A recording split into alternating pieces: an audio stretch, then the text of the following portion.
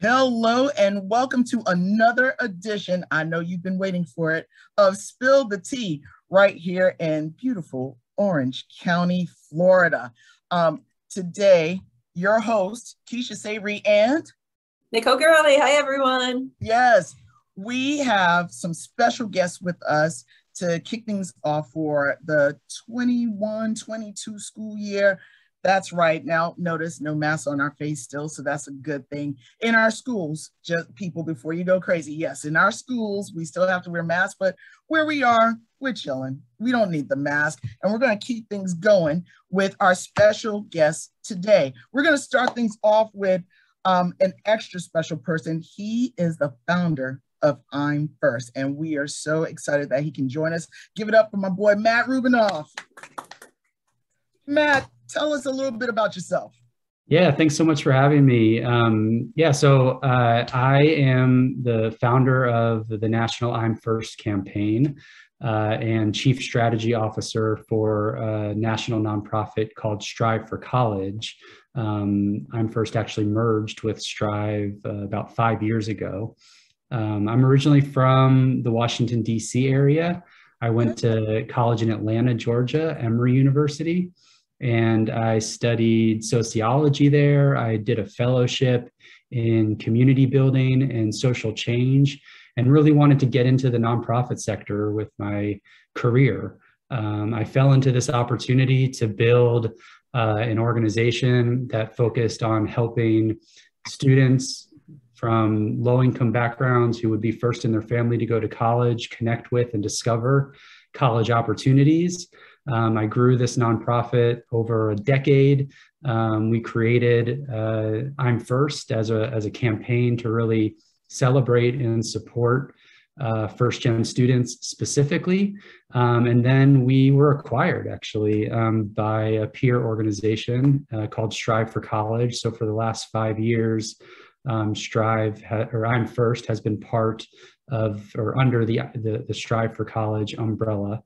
I'm sure we'll have a chance to talk a little bit more about our different programs and services for students and supporters.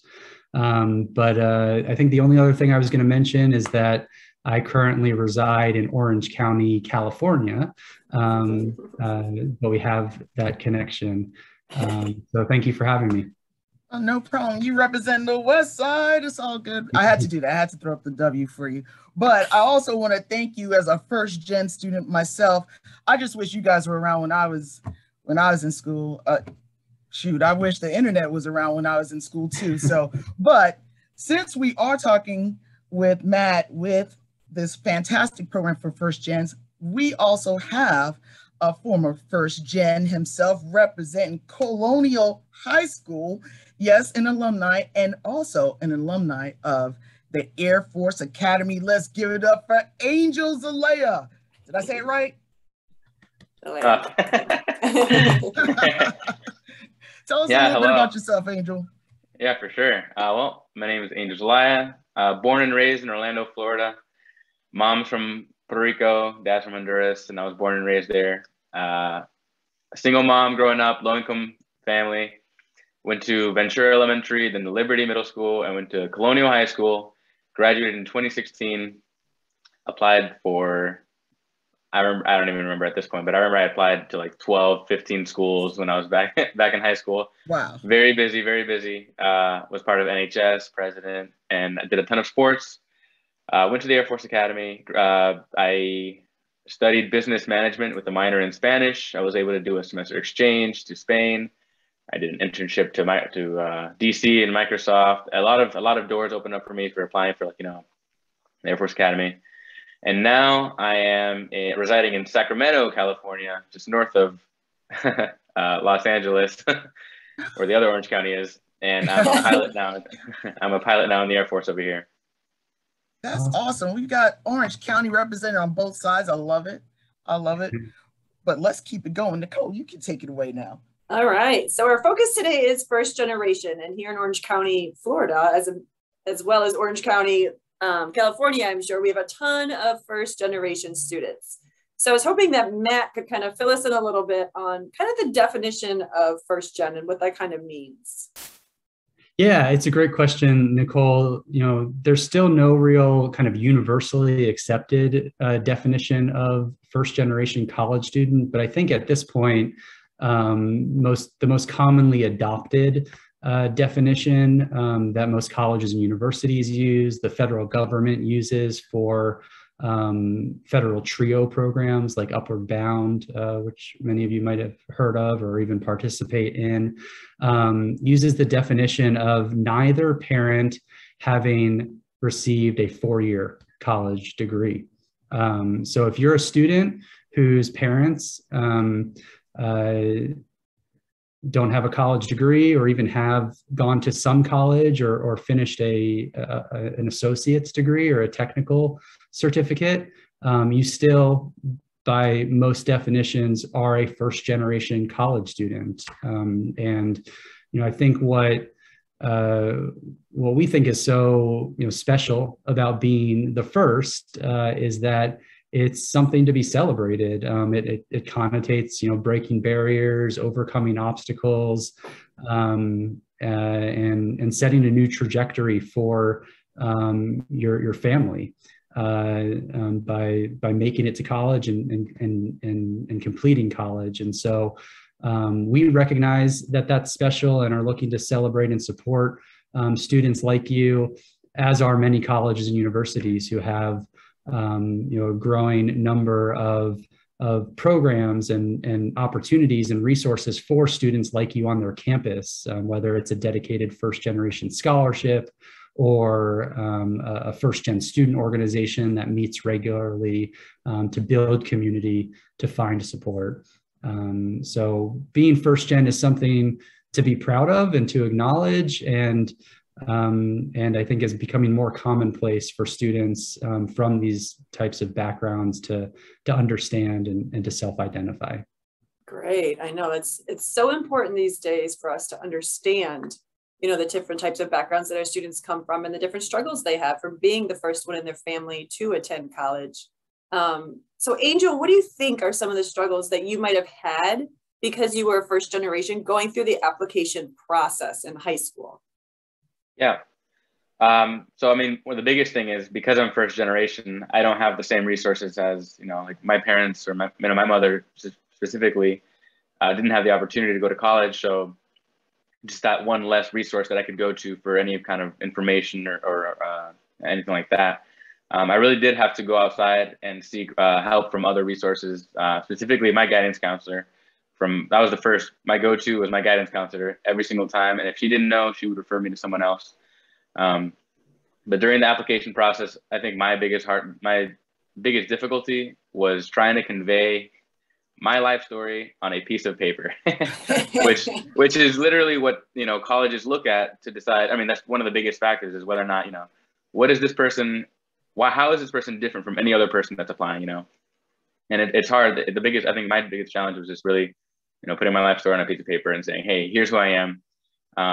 But for that, I would say, go to your guidance counselor, have them, him or her review it, go to any English professors or teachers, have them review it, read it yourself, get peer reviews. And my biggest thing when I was applying, I had applied to a ton of colleges, like I said, and, granted, I didn't know I was going to get into any of them or some of them or whatever, but the biggest thing is I had a ton of practice applying, revising, and that really did improve my, my essays by the end of it.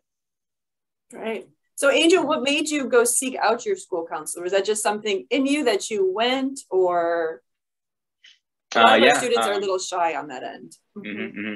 I was in my guidance counselor's office anytime that I had free time. I was so busy my senior year with sports or school or studying or whatnot that if I had any downtime, I would go to my guidance counselor. I wasn't just asking questions. I would just be hanging out, picking her brain, seeing what I could do better. And I had a lot of my friends that were doing the same thing. So, another thing is just being in a group of people that are doing the same thing as you, right? So if other people are also applying for a ton of colleges or just, one or two colleges, working with them, you guys come across the same struggles. You guys can just go to the guidance counselor and rough out those edges. Great. So are there any other resources then besides the school counselor that you sought out or that you wish you would have sought out? Well, I mean, I think personally, if I didn't find out through my guidance counselor, it was probably just through Google, you know, looking up resources for first gen or how to get into college. Like literally now in today's day and age, we have the internet at our hands. You can look up almost anything there with any resources that are there. And that's how I came across like Westbridge, for example, different scholarship opportunities that have workshops at different colleges that kind of, you know, help students, you know, like I said, workshops, essays, you know, et cetera, like that. So, I mean, that's what I did. Yeah. And then Matt, are you aware then of any other resources then for the high school students, maybe on their end with the application process? Yeah, absolutely. Thanks for asking. So part of the I'm First campaign is a college guidebook that we publish. There you go. The I'm First Guide to College. Yeah, have that product out, Matt. There you go.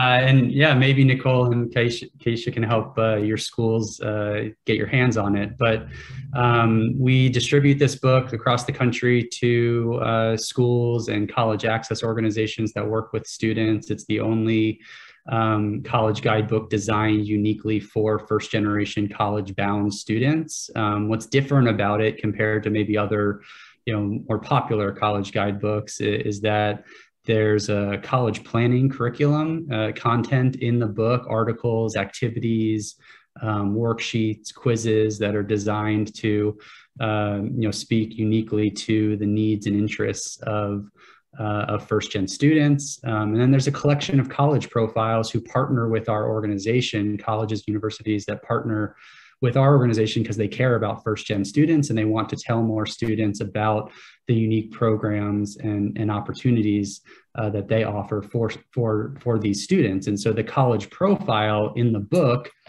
looks a little bit different than you might find in other college guidebooks. It gets beyond the general admissions information and facts and figures, and brings to the surface kind of what's in it for me as a first-gen student, what kinds of campus programs and student support services and financial aid opportunities exist to help a student like me be successful at that college.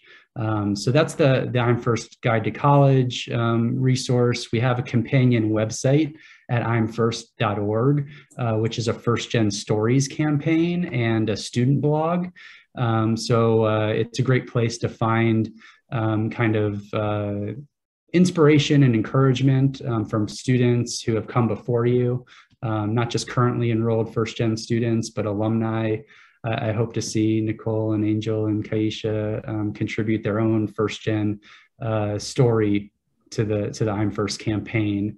And many of you guys can do the same and at least log on to watch these videos and follow the student blogs. It's a great resource at imfirst.org. And then the last thing I'll mention, as I mentioned earlier, I'm First became part of Strive for College a few years ago. And Strive for College operates a national virtual mentoring program. So for free, students can connect to a dedicated mentor and work with them on this online platform called UStrive. UStrive.com is the website. We have volunteer mentors who are mostly adult professionals. They connect with us through their companies. They work for some pretty prestigious companies like Deloitte Consulting, American Express, Amgen in kind of the biotech pharmaceutical space. So they have gone to a range of different colleges themselves and work in a lot of different career fields, but they want to help students and they volunteer with us to do that.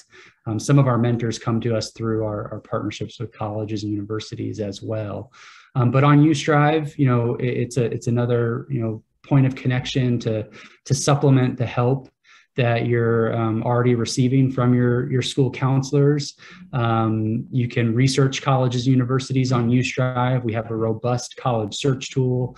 You can collaborate on documents with your mentor, your college essays, personal statements, resumes, cover letters, etc. You can work through college planning guides. We have a lot of content and curriculum and lessons on the platform. And you can communicate with your mentor through the app. There's text messaging, there's phone calls that are kind of bridged through UStrive, so you're not sharing personal identifiable information. And you can video chat with your mentor as well, all in a secure and safe environment. So encourage you to check out UStrive as well. That is awesome, and so much info just right in front of them. I mean, I know that Angel, we're probably on the same page. You know, when your parents, my parents are from Trinidad, and they had no idea what the American, school system was like. So they're like, man, how can I help them? And you came up with you have some great resources, Matt. But as a first generation student, when you don't know what direction to go into, and your family, they support you, but they don't really know what direction lead you into, you're left to making some decisions, obviously, on your own. So, Angel, when you were thinking about what school you should choose for yourself, what were some of the things you thought about that made you go, okay, this is where I want to go? This is was there anything important to you being a first gen student? Yeah, there was a lot of things I thought about. Some of those things, simple as, location. I mean, it all depends on who, it really just depends on, the specific person. But for me, I looked at location, how far I wanted to be from home, reputation of the school, how good was the school, how far away was it, all that. But personally, for my own goals, I really wanted to grow, mature, and, adventure on my own. And that's where I decided to try to seek out, out of state schools, for example, prestigious schools. I really wanted to grow. I didn't want to, and nothing wrong with that, but I just didn't want to go and continue on the same in Orlando, for example. So I did apply for a lot of out of state schools. But the con to that, right? I mean, during my experience at college, I didn't have the same resources that someone that went to Valencia or UCF, they had. They could just go home, or they can go to their friends that are just down the street. They could see their friends, all that. I felt a lot more alone during my process, going to college than someone that had stayed back. But that really did force me to have to grow and mature like that, so. Yeah. That was my personal. That's what I wanted, and I knew I had wanted that. And those are some of the things that I had thought about. But like I said, there's a lot of pros and cons to both sides. But my biggest things were just location, reputation, and obviously, the cost, how much school, and being realistic with the amount of loans, grants, and scholarships that one has. So how did you deal then with being lonely and being by yourself, and what kind of things did you do at the college then to kind of help out with all that? So first thing I did was, they have, every single college has like their rush, so it's like what clubs and sports they have there. And the first thing I did was grab some people that I had met at lunch, for example, and, just walked around, see what clubs, all the clubs are just saying, hey, we want you, we want you, we want you. So I had joined the Hispanic Heritage Club, because as a Hispanic in Orlando, going to university that's, doesn't have a lot of Hispanics, that alone kind of, made me feel different, or, alone or not. So I joined that club. I had joined a volleyball team, so we met every single day. So just like that, those two things alone, I was already part of, two teams, and that helped me a lot more with, feeling lonely and whatnot. So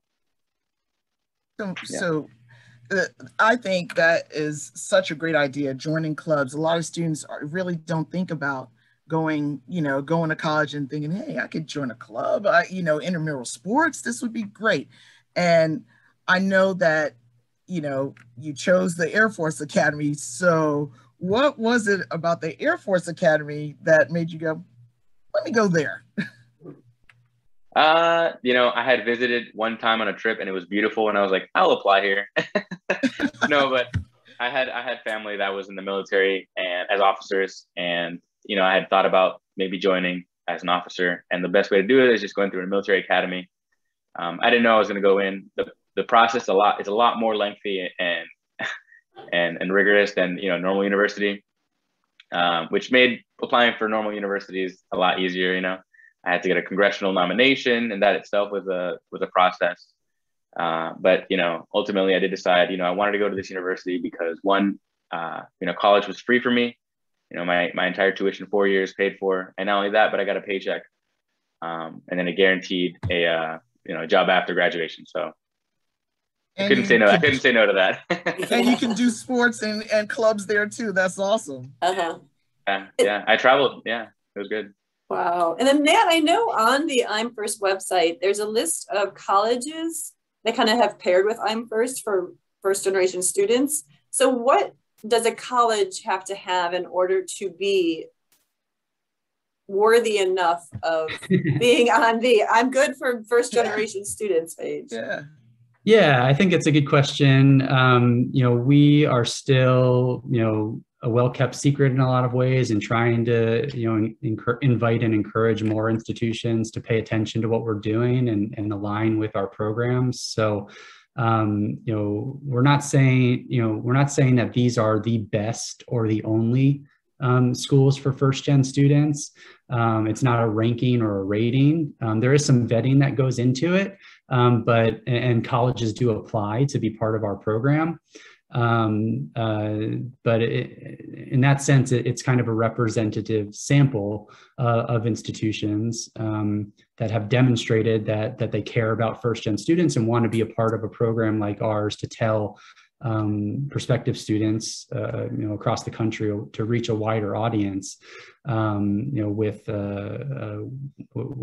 their reach and with information about their institution. Generally speaking, we are catering to institutions that are demonstrating high or at least above average retention and graduation rates, so that they are showing that they're able to get students, especially first gen students, to the finish line, which is important because it's one thing to get there, but really the goal is to finish with that degree. And then we're also looking for the semblance of campus programs and support services. What are they actually doing to serve students? Do they have a first gen student organization? Do they have a fly-in or visit program for prospective students who are first gen or otherwise low income from an underrepresented minority background? Do they have a bridge program or a first year experience to help students transition and acclimate to college? So it's important to us that the colleges that we work with and accept into our program and feature in our book and on our website have demonstrated that they are paying special attention to first gen students and catering to them through dedicated programs and support services. And so maybe I'm jumping ahead and you were going to kind of ask this question in a similar, different way, but I think my advice for students who are in high school now and starting to research college options and thinking about where you're going to apply and ultimately where you choose to go is to take a more what's in it for me approach to your college search. We tend to coach students to think about colleges in terms of location and size and selectivity and cost and academic areas of interest and sports. All of those things are important in terms of guiding your college search. But for first gen students, especially, that's really just the tip of the iceberg. And we want to push students earlier in the process to be thinking more critically about, okay, if I'm going to apply to this college or I'm going to choose to go to this college, I know ahead of time that they have certain programs and opportunities to help a student like me be successful. So, some questions to be asking and things to be researching.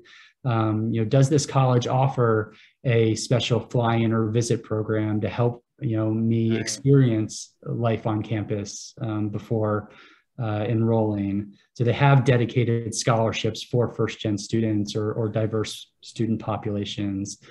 Is there a bridge program or a first-year experience program to help me be successful when I get there? Is there mentoring, academic advising? What do tutoring and services and writing center services look like?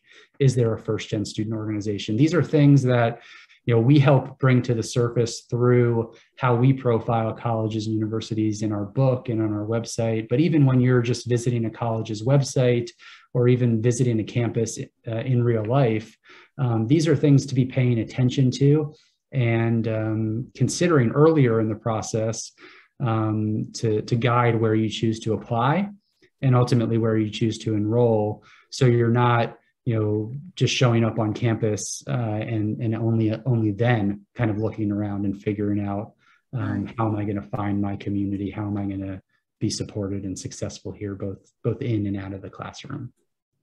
Matt, do you find that with the first gen students, that's probably one of the biggest things is, you know, where do I fit in, you know, or having just that hesitation of leaving the nest? Yeah, I mean, you're breaking new ground for your family and being the first to go to college, and so that's inherently uncomfortable, even if you're going to a school that's close to home and maybe has a high first gen population. You know, there's still that unknown, and even, you know, any student, you know, I had my own kind of struggles the first year of college. You know, college in any way, shape, or form is different and challenging, and so, you know, being able to kind of go into it understanding what your institution offers and different programs or clubs or student groups to connect with, to find that community and find that support is so vital. Go ahead, Nicole. I know you got something. I know. I know it's all just coming in my head. I love it. I know. Because as a first generation too, like I didn't have any of that. And all I knew was if you got good grades, you went to University of Illinois. That's where I'm from. That's kind of, if you weren't strong enough for like Northwestern, then you got good grades and you liked big schools, which you didn't even know. You just went to University of Illinois. So I was wondering, Angel, either you and or your friends that you've seen kind of like that first year of college, did you see some of those resources and stuff that I was talking about that made some transitions more easier than others, or things that high schoolers now should be looking for in college that are first generation? I mean, that's not something I was even considering was, you know, what would life be once I'm there? What are the resources that would be available for me? And he brings up a great point. Like, I wish I had, you know, looked into that.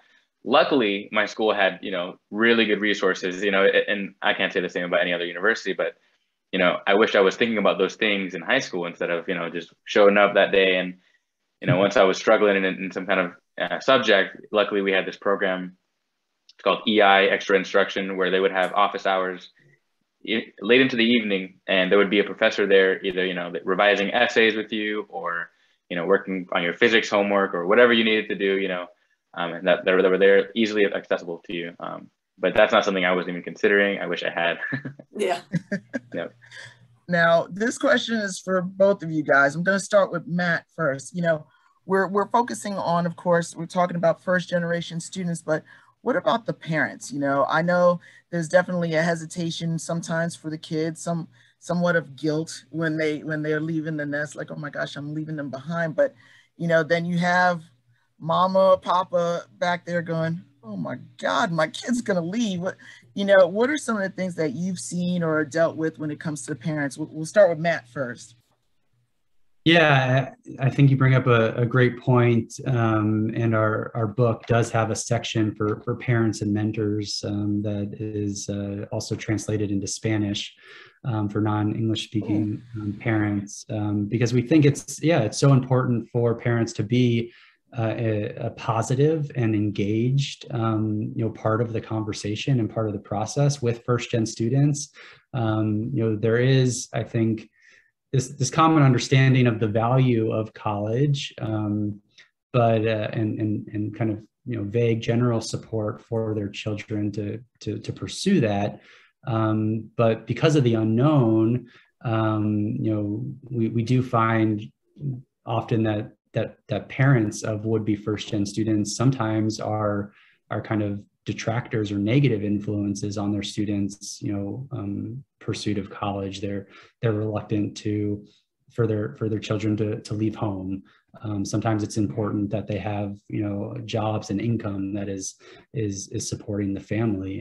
And so, yeah, I mean, we try to, dispel some of the common myths about college and give, students and parents some kind of conversation starters to help them kind of be part of the process, even if they're not going to be driving it for their students. But understanding, the lifetime earnings differential if you have a college degree versus if you don't, dispelling the loans myth. Loans and debt can be scary, but it's an investment in your future. Loans aren't always necessary. Some colleges will pay full tuition or have scholarships to cover costs. You can go to the Air Force Academy and have your education completely paid for if that opportunity presents itself. But loans sometimes are smart for the right opportunity. It's important that if you take on student loan debt, that you persist and you graduate, and that you have that piece of paper to show for it, because that's what's going to make the difference in your future earnings that help you pay back those loans. But sometimes, taking on a few $1,000s of student loan debt for the right college fit for you can be the right move and pay dividends well into your future. So helping educate parents on the costs and financial aid, I think, are a big part of it, and breaking things down to help students, help parents be more supportive and encouraging and a positive influence on their students' pursuit of college is I think what we're all about. All right, Angel. So now tell me, how was your family when you said, hey, I'm going? What was it like at home for you? Well, as an only child to a single mother, I feel you, it was Angel. a big deal. It was a big deal. Yeah, absolutely. Luckily or unluckily, my grandmother didn't allow my mom to go to college when she was growing up in Puerto Rico. So that really made an impact on my mom's outlook on college and what it meant for someone, So when I was presented and I was doing well in school and she was like, get on out of here, go, because she didn't get that opportunity. And although as much as she knew that she would miss me and it would hurt her, she was more than happy to, let me fly, let me go and do my own thing, And like Matt said, it really is an investment, whether or not I went to any university and took loans, whatnot, it's an investment for my future, right? And now I'm in a position financially where I could actually go back and help my mom out, with anything that's going on. And it's all because of the fact that she just let me go, And as much as it hurt her, like, got on out of here. It's the best thing that could happen for you, and it was the best thing that could happen for me. And now literally I can help my mom, and it's all because of the decision she made. Wow. Amazing. I know. We are definitely wrapping up here. We try to keep them as short. We don't want to keep you guys. I know you probably, what time is it there then? 11, 10? Sorry. Earlier than 3 hours earlier than it is here. So I just wanted to say, Angel, we're so proud of you. First generation OCPS grad. Congrats on everything you've done.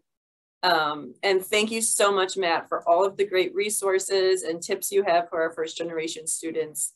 I know, like Keisha said earlier, we both just wish there were more resources out there, and it was something talked about back then, because just talking about it and finding others that understand what you're going through is such a great first step. So thank you both so much. Enjoy the West Coast out there. Now wait, Matt, do you wanna plug your I really just want to applaud Angel and say, congratulations and keep up the good work. You're a stud. And right awesome there. to give back and do something like this. Yeah, definitely, you know, you can be proud in declaring I'm first.